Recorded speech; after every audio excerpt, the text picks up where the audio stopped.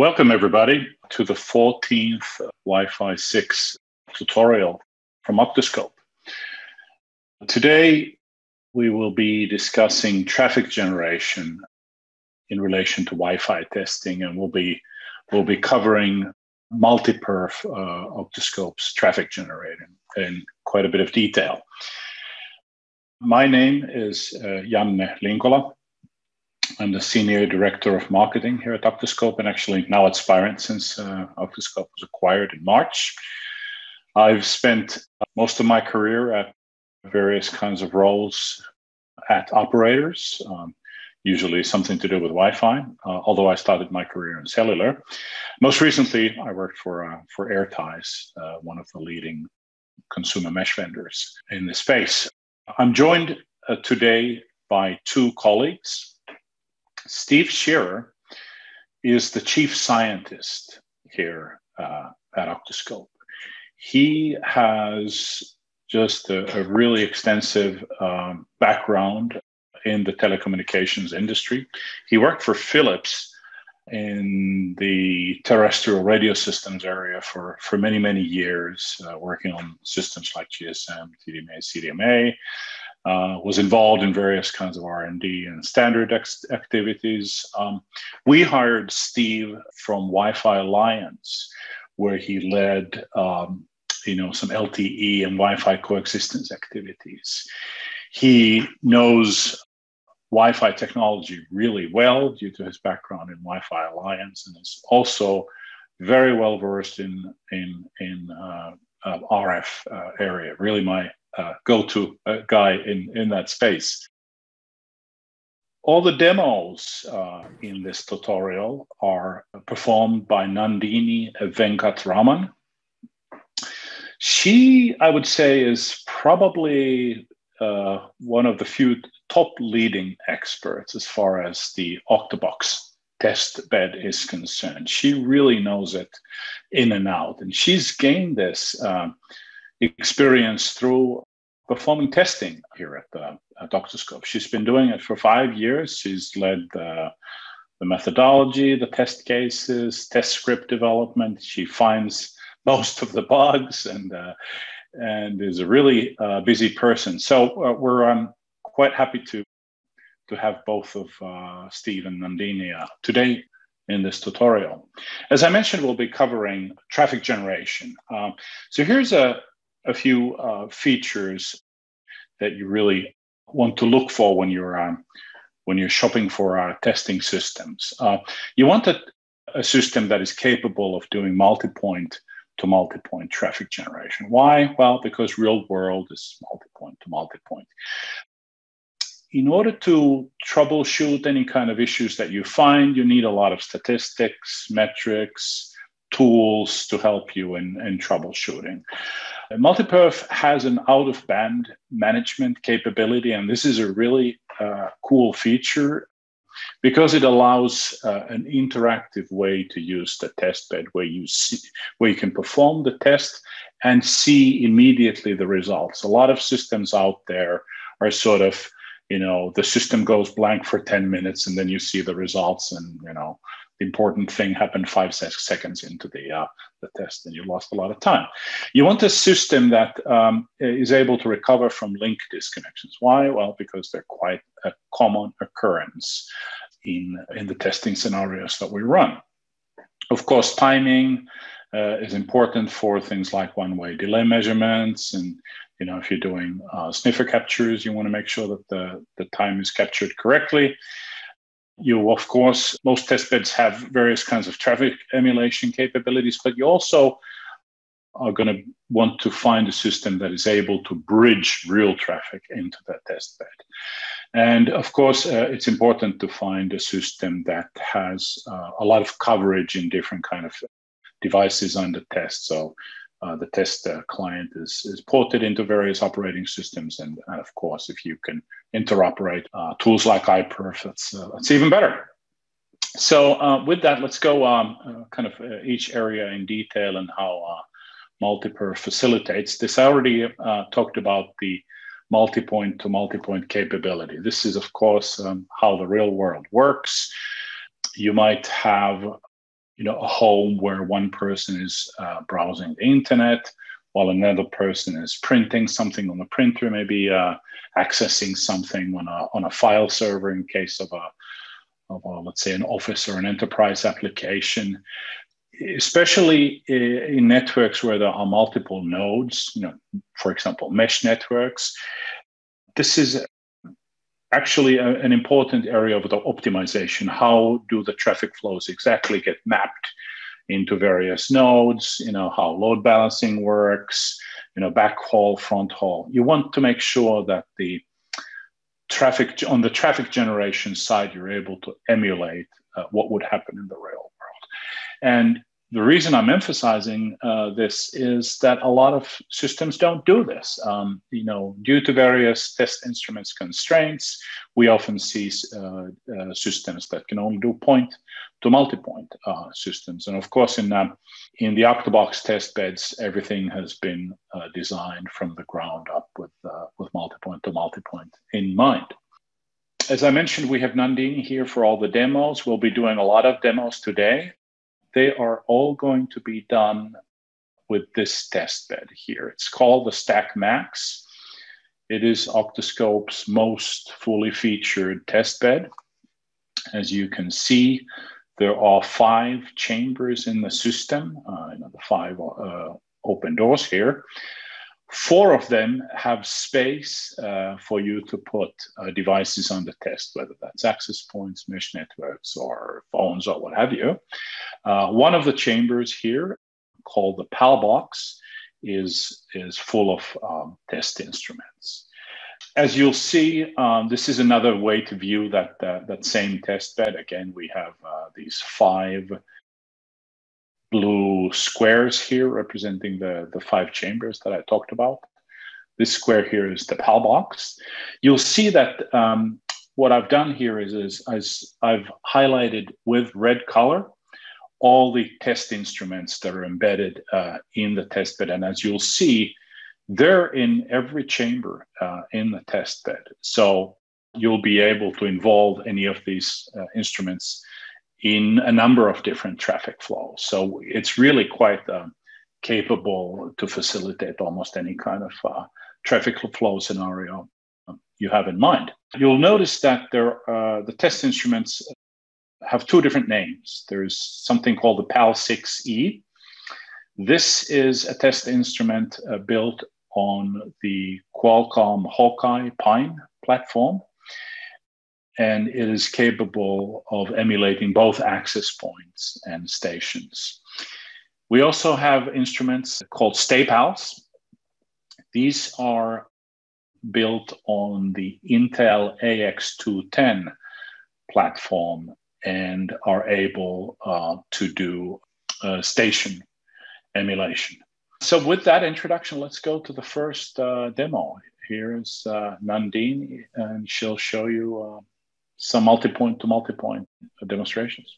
Yanni mentioned that I will be using the Stack Max for a lot of my demos. This is a photo of the Stack Max. It's got the embedded devices in each chamber here, here, and here. And this is the PAL box that has 16 StayPal devices. I'm going to be using some of these devices in my demo going forward. So the first capability I'm going to show is the multi-point to multi-point traffic generation capability of multi-perf. I'm going to set up 2 traffic pairs. So my first traffic pair, I'm going to set up this PAL6E as an access point. PAL6 devices are configurable devices, so you can configure them as APs, stations, sniffers, inline sniffers. They can also support virtual stations up to 64 per radio. So the first traffic pair is going to be a PAL6E set up as an AP, and I'm going to run traffic to an Android phone, which is running our latest Android multi-perf. The second pair is going to be an ASUS AP that's in the box 38 chamber. It's going to be part of a link with one of the StayPals that's in the PAL box. I'm going to run traffic to the first traffic pair first, and then introduce the second one to show some interesting capability that multi-point to multi-point can help you with. So this is our new software release. I'm going to introduce this before I start my demos. So on the left-hand side, you have configuration for all of your devices. We have all our attenuators here. We have our MPEs, multipath emulators here. We have the turntable here. We have our traffic pair configuration here. There's two modes. We have dashboard mode and auto test mode. Dashboard mode is a mode where you can control the attenuators and the turntables and play around with everything in the system. And once you have everything set up the way you want to, you're getting max throughput and everything, you can save it as an auto test. So you can save it as an RVR test or RVOVR test, which will give you our polar plots. We also have sniffer configuration here, so you can start and stop sniffers. I have two sniffer probes here, so I'm going to be showing that demo a little bit later. And you have our instrument configuration as well. So all our PAL6s and our state PALs can be configured from this panel here. Going back to dashboard, and then in the middle of the screen, you have the graphs. So you've got the status of all the attenuators in the system up top, and you've got statistics, real-time statistics coming from all the PAL devices. They report their own statistics. So there's a bunch of statistics that you can pick and choose from reported by the chipset, and you can have graphs on either side of the screen, and you can enable, disable based on what you want to see on your screen. On the right-hand side, we have status for all the devices. So you can see which ones are up and associated. You can also use this as a legend for the plot. So you can turn off and turn on statistics for the device that you want to see on the plot. The statistics for each device matches the color of the endpoint that you see on the right-hand side. So for the first demo, I'm going to turn off the devices that I don't need here. But I'm going to start traffic between the PAL6 AP and the Android phone.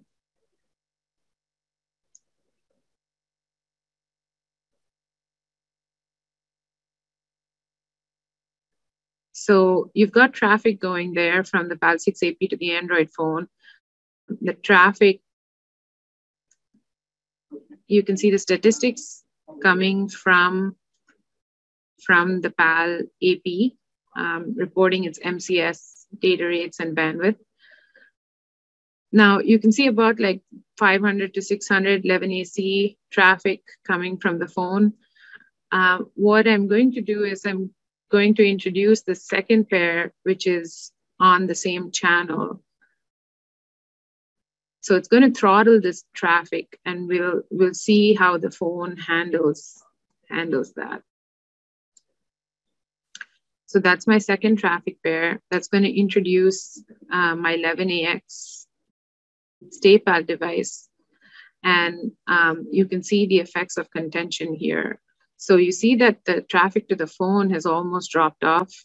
The traffic here takes the color of the receiver endpoint. So you see the blue traffic comes from the phone.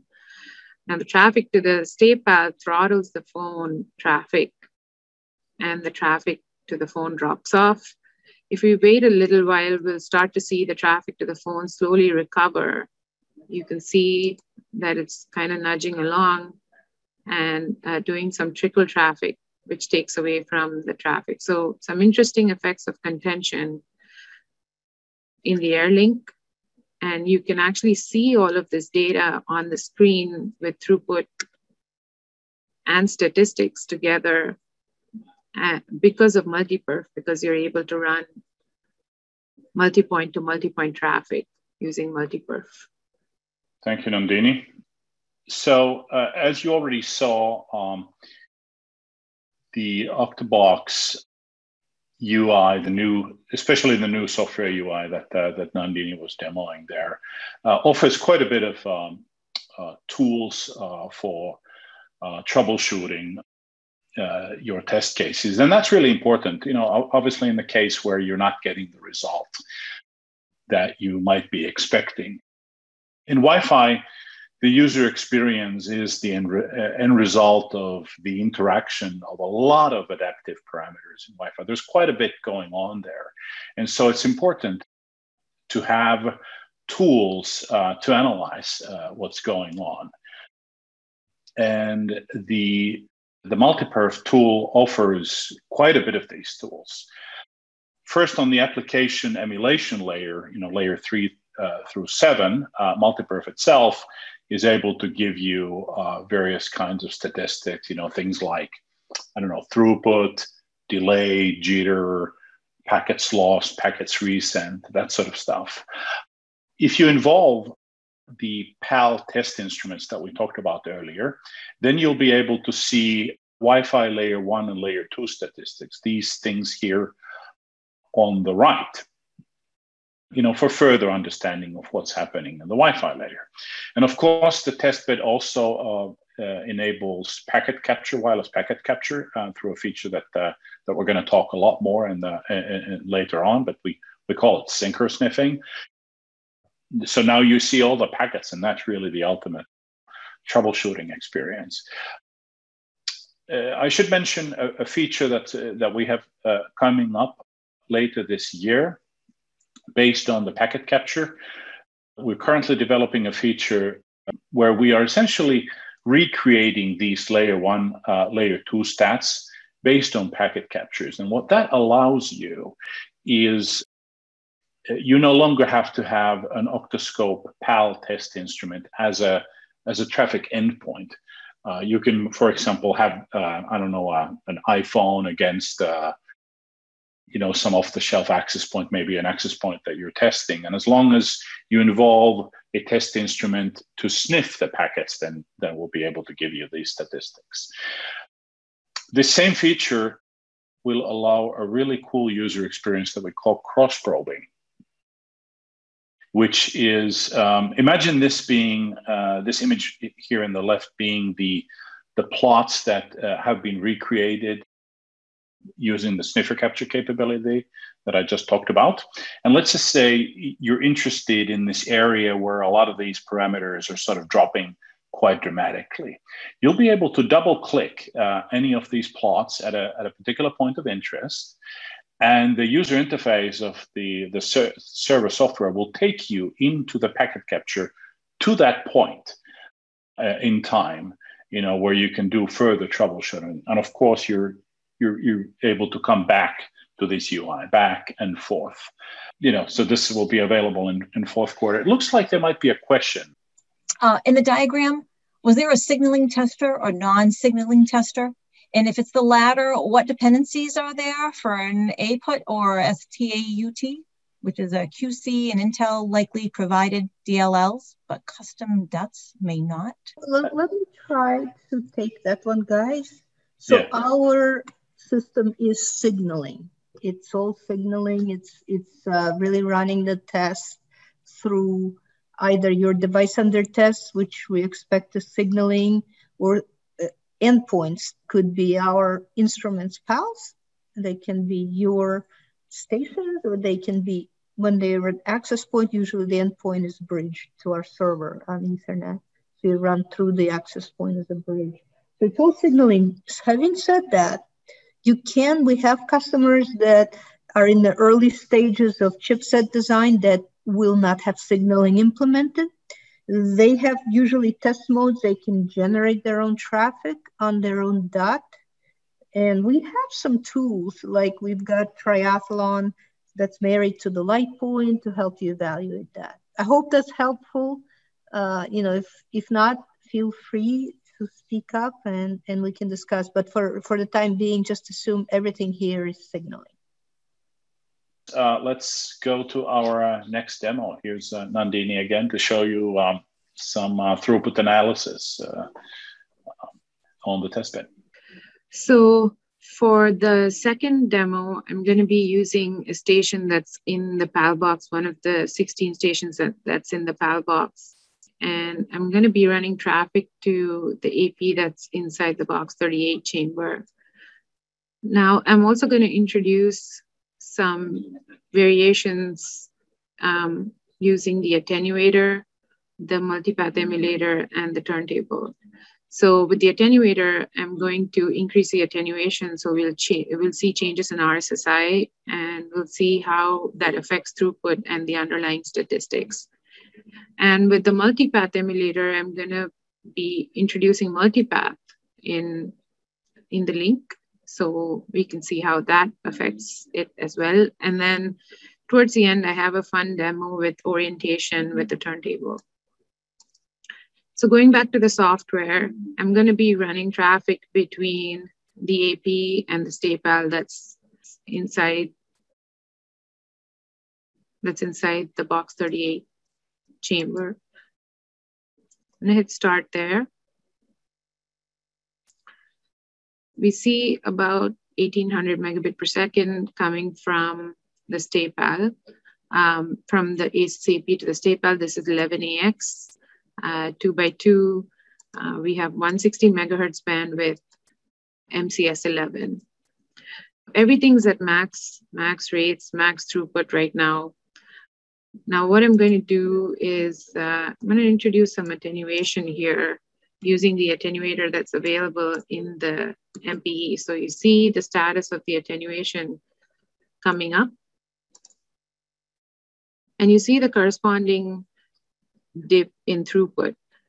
Now, because there's a throughput dip, you'll start to wonder why, and you can see the reason why. So there's a 20 dB drop in RSSI, and there's also corresponding adaptation behavior seen in MCS. Bandwidth is still holding steady at 160 megahertz because it has dropped MCS to adapt to the new signal levels. Now I'm going to introduce multipath. So I'm just going to introduce the multipath element by turning that switch on. So you see that because I introduced multipath, there is a further RSSI drop. There's a throughput drop, MCS drops, and now bandwidth has given up and dropped to 80 megahertz on the TX side. So you can actually turn off TX and RX to see which one actually adapted down. So that was TX rates adapting down. But what I can also do is I can go back. So I'm going to turn off the switch and go back and remove the multipath. So you can see if things adapt back up to the original levels. And I can also set my attenuators back to 0 dB. You see that they've gone back to 0.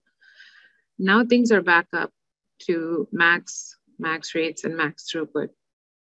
But you can see here that, you know, while adapting back up, MCS chose to stay at MCS 9 in one direction for a while before it came back up to MCS 11.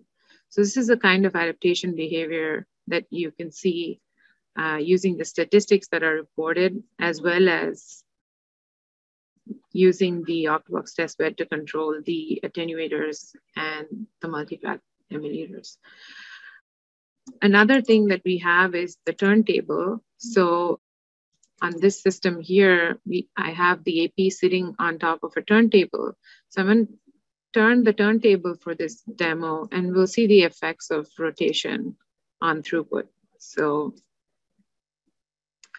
I'm just going to turn very slowly. So you see the turntable turning, and you see the effects of rotation on throughput. And you can also see why throughput is dropping. There are MCS drops, and there are variations in RSSI caused by rotation. So the turntable is going back and forth. And you can see the changes in all the statistics caused by changes in orientation for the device under test. Thank you, Nandini. Looks like there's a couple questions here before we continue.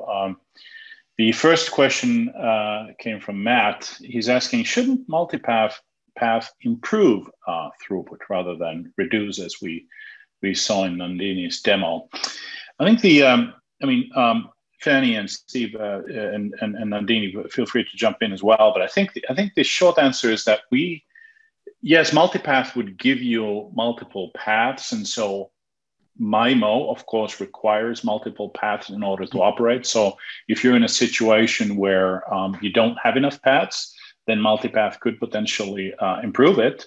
However, in that particular case that Nandini was running, we already had multiple paths in there. So we didn't get any path improvement from the emulator. Instead, we got the other impacts, which have to do with, signal summing in weird ways. And so we effectively saw an MCS adaptation behavior. Yeah, that's actually a good answer. I would maybe just add to it. So multipath, there are aspects of multipath which are directionality. So when the signal comes from diverse directions, that improves your throughput. MIMO requires that if all your signals come from one direction, they will be a single feed. To get multiple MIMO streams, they have to be spatially diverse. And so let's say in a house, you have signals reflecting off walls coming into the one side of the device and into the opposite side. That helps the multiple MIMO antennas pick up different streams and resolve the signal into multiple streams and gives you spatial multiplexing. That's just directionality. Now, multipath also has nulls. So when you have these reflections, you may have standing waves. When you have standing waves, they cancel each other and you get a null. And so if you look at multipath signal, you get these sharp, deep nulls versus frequency. At the frequencies where you have when you have that resonance with the reflections depending on house and its sounding. So the nulls in the signal and the directionality are caused by reflections. So what I think, Yanni, you're saying is we already have spatially diverse signals, and that comes from the way we hang antennas around the device. We have that spatial diversity. To it, we can add the nulls using our multipath emulator or MPE to create this realistic multipath. But the nulls never help you. I mean, they almost never help you because they take away your power. So the spatial diversity of multipath helps you, but the nulls hurt you. And so that's what you are seeing in this demo, the impact of those nulls alone, not of spatial diversity. I hope this makes sense. I think it was an excellent answer. All right. Very good. Matt continues here. What about latency? Any changes in how you measure latency in the new system? Yes, absolutely. Yes, we're going to talk about that actually later on. But sneak preview, there's now an ability to measure one-way latency, whereas we could only do round-trip latency until now. Let's move on. So something I want to talk about. So we've seen now a couple demos already. Nandini is showing, she's manipulating all the dials. The traffic is impacted by, how she controls the test bed. We're seeing all this rich visualization on the screen. The cool thing I want to really emphasize is that we can do all that visualization without impacting the measurement itself. The measurement and the control and reporting on the measurement are fully separated in the Octobox test beds. We do that, we essentially have multiple 10 gigabit backbone Ethernet networks there. One is dedicated purely for the traffic, as I said. There's another one where all the control, orchestration, starting of flows, stopping of flows, reporting on all those statistics. Also, any sniffing is happening in this network that we call the management network. In fact, there is also a third network for accessing the test bed from the outside with a web browser. So the fact that we're seeing the web browser UI, that doesn't impact the measurement either.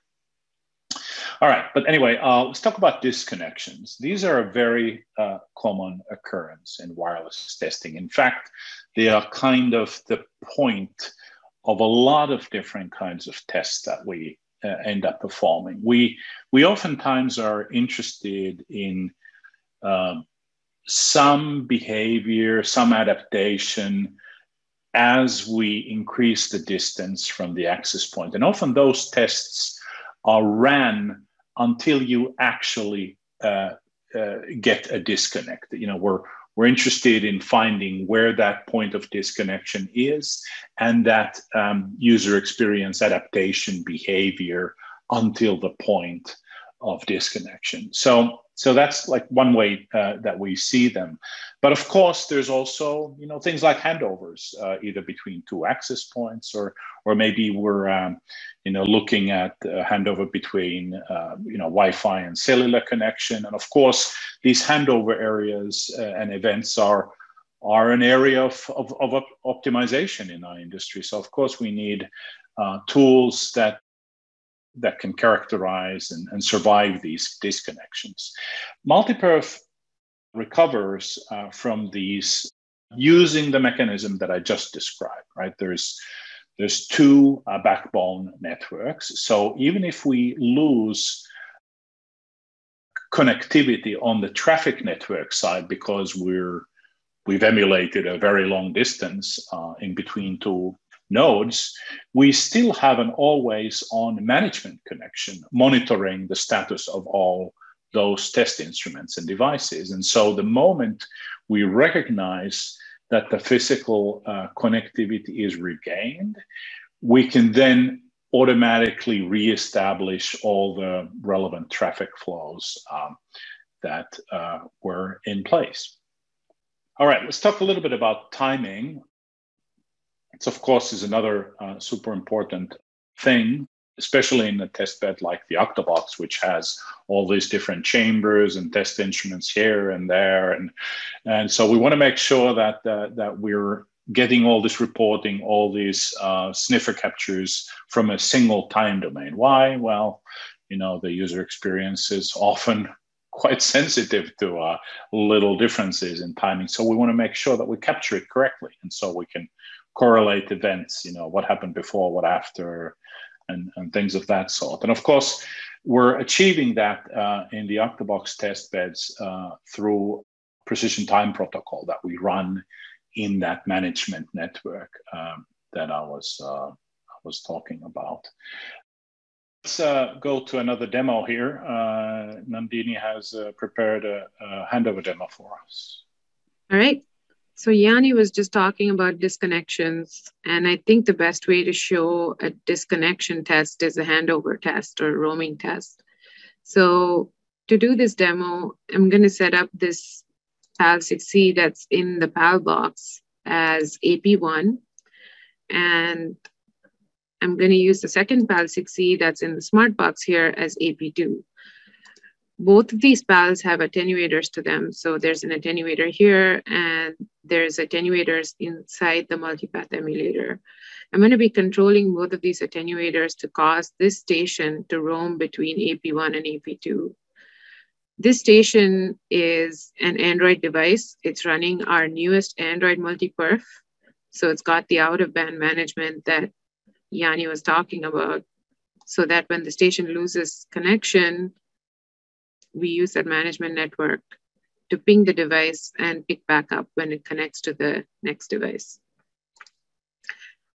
Now, another thing is I mentioned earlier that the PALs can be inline sniffers as well. So I've set up both of these PALs as AP inline sniffers, so we can actually look at the handover event using a sniffer capture. So I'm going to start my traffic, but before I do, I just want to introduce the two APs here. One's my green AP, which is my PAL6B_5 here, and PAL6C_5 is my orange AP. So this guy is AP1 and this guy is AP2. You see statistics coming from both of them, control traffic coming from both of them. So I'm going to start the test. So there's your traffic coming from the phone to the AP. And you can see statistics coming from AP1, which is your orange AP here. So the phone is right now connected to AP1. You can look at the status and see the associated devices to the phone. I'm going to introduce some attenuation in the link using the attenuators. And I'm going to disconnect the phone from the AP that it's connected to. I'm also going to start my sniffer here. And I'm going to decrease the attenuation on the second AP.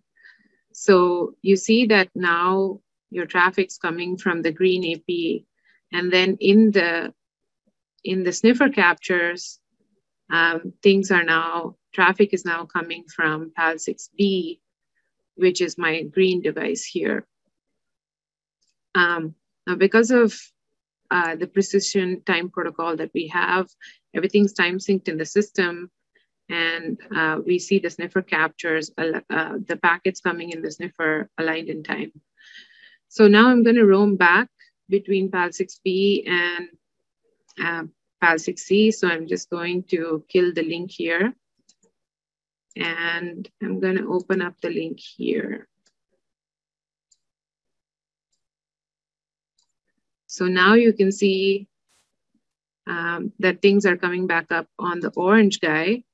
And you see all the control messages going to PAL6C, which is my orange AP. And then you also start to see traffic pick back up on PAL6C. Some interesting adaptation behavior here when we disconnect and connect back to a new AP.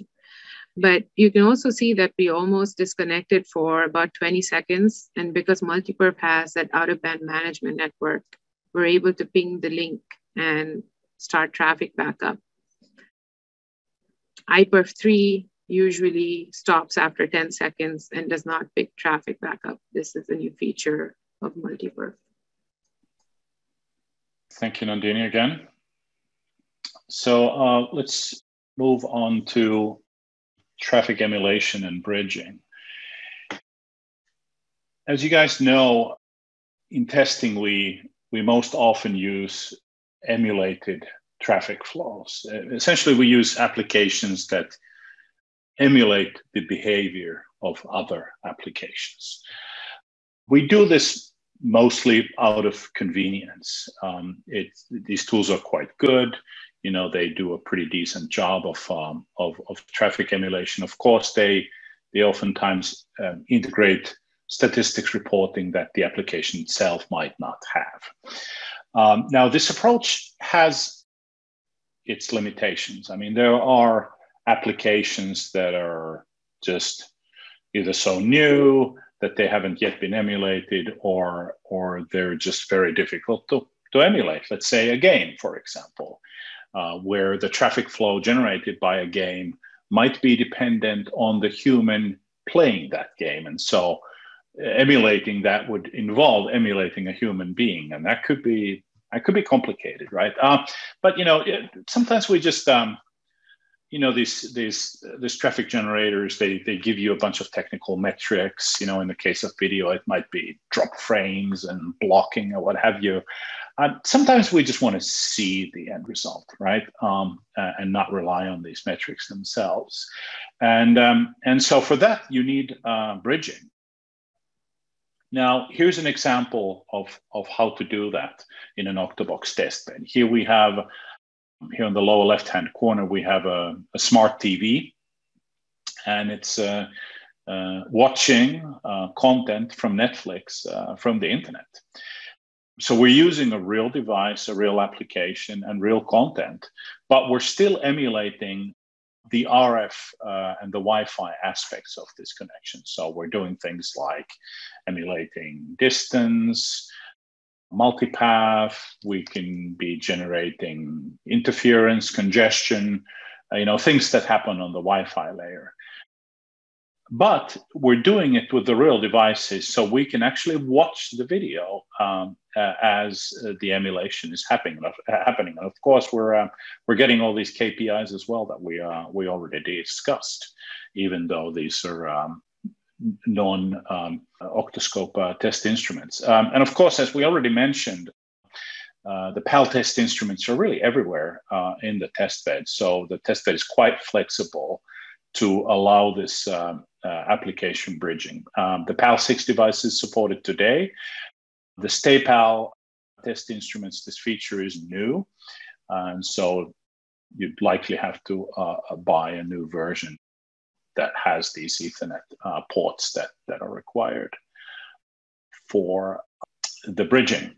Next, I'll hand it over to Steve Shearer.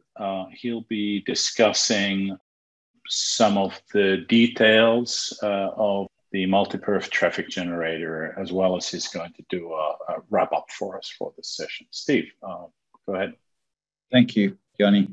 So multi-perf now has endpoints for pretty much all the key devices that we see in the Wi-Fi arena. So we do iOS, we do Linux, we do Windows, we have Android, as you've seen in Nandini's demo.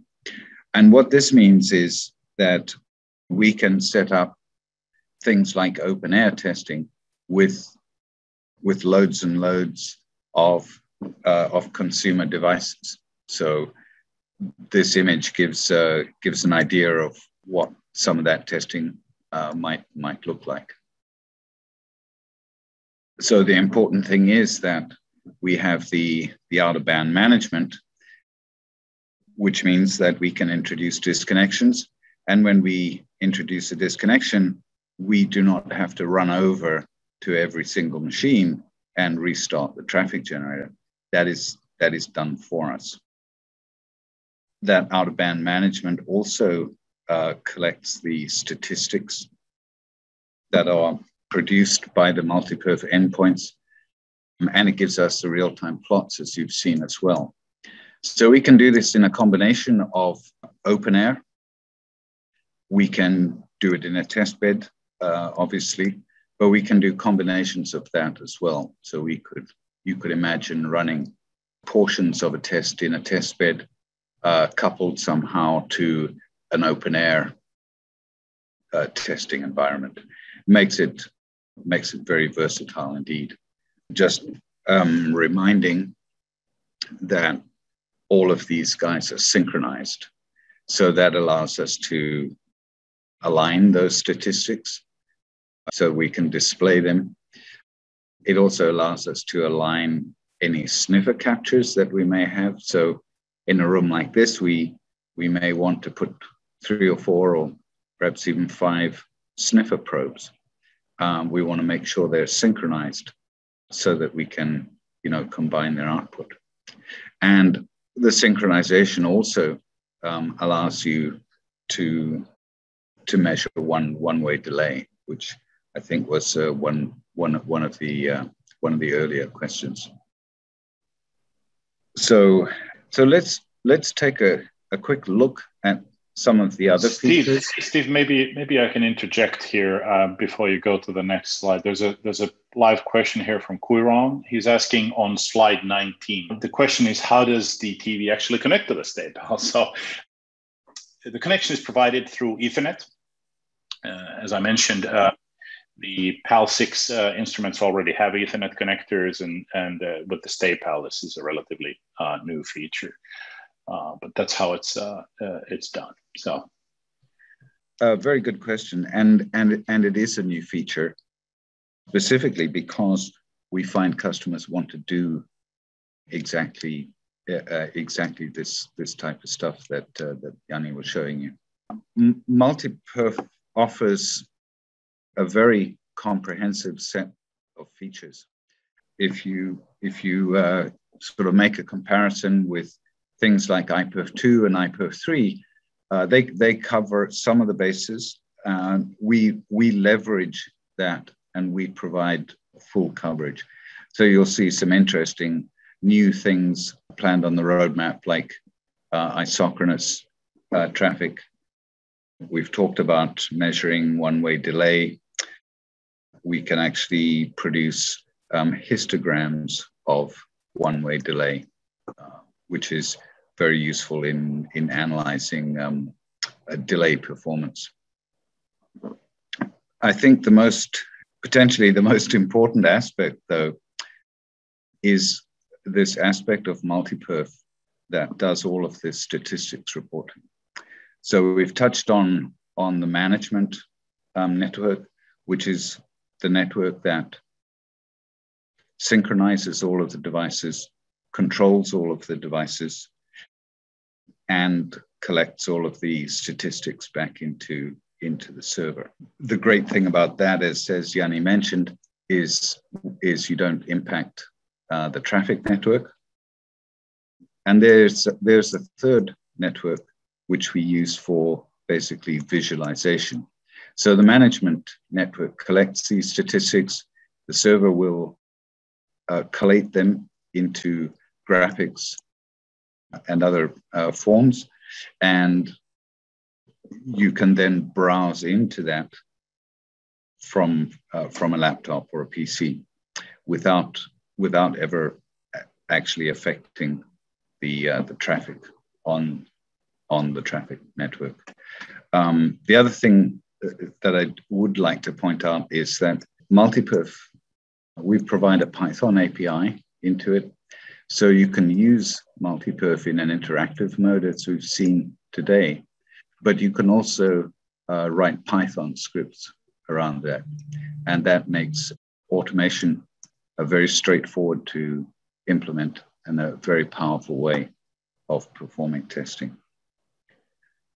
So just in summary, we've talked about traffic generation. We've talked about the point that these days Wi-Fi networks are generally multi-point to multi-point. So you need a traffic generator that can handle that. One-way delay measurements are starting to become more important in the industry. And there are various ways to look at the results of those one-way delay measurements. That's supported by multiperf. We have iPerf2 and iPerf3 interoperability.